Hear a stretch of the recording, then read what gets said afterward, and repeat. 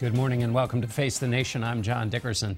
President-elect Donald Trump sat down with 60 Minutes' Leslie Stahl on Friday. She asked Mr. Trump which campaign promises he expects to keep.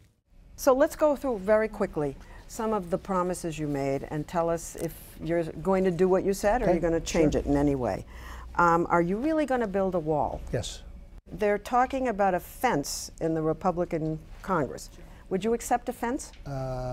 For certain areas I would, but certain areas the wall is more appropriate. I'm very good at this. It's called construction. But so part wall, part fence? Yeah, it could be. There could be some fencing. What about the pledge to deport millions and millions of undocumented immigrants?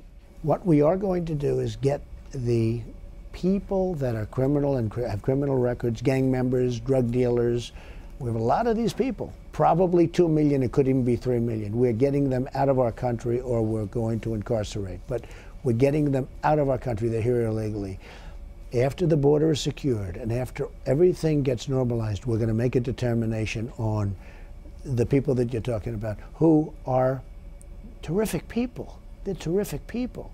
But we're going to make a determination at that. But before we make that determination, Leslie, it's very important. We want to secure our border.